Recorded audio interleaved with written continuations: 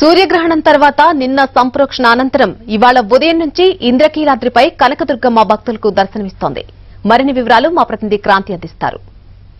సూర్యగ్రహణం కారణంగా ఇంద్రకీలాద్రిపై అమ్మవారి దర్శనాలను ఆపివేయడం జరిగింది. అయితే గ్రహణం వీడిన తర్వాత ఆలయ ప్రాంగణం అంతా కూడా శుభ్రం చేసి అమ్మవారికి ప్రత్యేక పూజలు చేసిన అనంతరం దర్శనాలను ఇవాళ నుంచి అందుబాటులో ఉంచారు.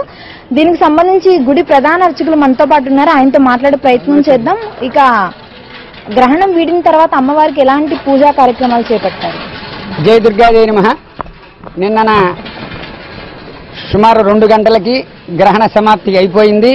అనంతరం మా అర్చక స్వాములు అఖండ కృష్ణవేణి నదీ తీరంలో స్నానం ఆచరించి తీర్థబింద తీసుకుని అమ్మవారి మేళతాళాలతో దేవాలయానికి విచ్చేసి ఆలయాన్ని పుణ్యాహవచనం చేసి శుద్ధి పుణ్యాహవచనం చేసి ఆలయం శుభ్రం చేసుకుని అనంతరం అమ్మవారికి స్నపనాభిషేకం నిర్వర్తించి ముఖాలంకారము అప్పుడు ఎందుకంటే నిన్నటి రోజున పొద్దున్న ప్రాతకాలార్చన చేయడానికి గ్రహణ సందర్భంగా లేదు కాబట్టి స్నపనానంతరం అమ్మవారికి అర్చనాది కార్యక్రమములన్నీ కూడాను నిర్వర్తించి గ్రహణ ప్రాయశ్చిత్త హవనాలన్నీ కూడాను చేసి సాయంత్రం పంచహారతులు మహానివేదనాది కార్యక్రమం నిర్వర్తించి ఆలయం మూసివేయడం జరిగింది.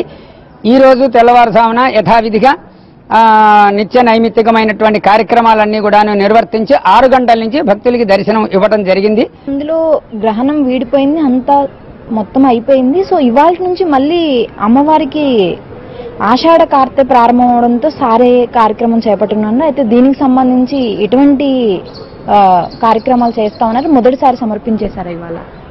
దుర్గా జయ నమః.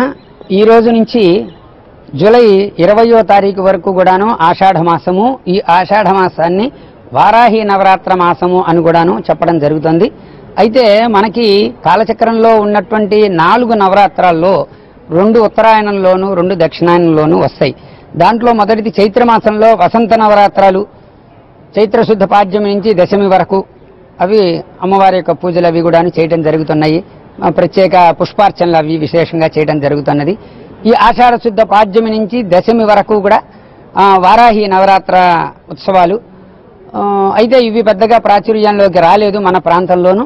అయినప్పటికీ అమ్మవారికి వారాహి యొక్క మంత్రాలన్నీ కూడాను మా ఉపాసన ఉన్నటువంటి అర్చక స్వాములచే అమ్మవారికి ధారాదత్తం చేయడం జరుగుతుంది.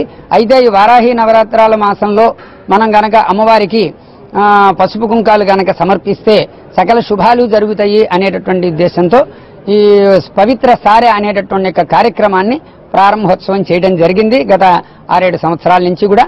ఇక అయితే ఇంద్రకీలాద్రిపై దర్శనాలన్నీ కూడా ఇవాళ నుంచి సాధారణంగా ప్రారంభమయ్యాయి. గ్రహణం వీడిన తర్వాత ప్రత్యేక పూజల అనంతరం ఇక కృష్ణా నదిలో కూడా గ్రహణ స్థానాలు నిన్న ఆపివేశారు. అయితే ఇవాళ నుంచి మళ్ళీ సాధారణంగా మామూలుగా అన్నిటికీ కూడా అనుమతులు ఇవ్వడం జరిగింది. అయితే ఇవాళ నుంచి ప్రత్యేకంగా మనం చూసుకుంటే కనుక ఆషాఢ కార్తె ప్రారంభం అవడంతో అమ్మవారికి సారెని సమర్పించే కార్యక్రమం కూడా అధికారికంగా ఇవాళ నుంచి ప్రారంభించడం జరిగింది అనేటటువంటి విషయం మనకు అర్థమవుతోంది.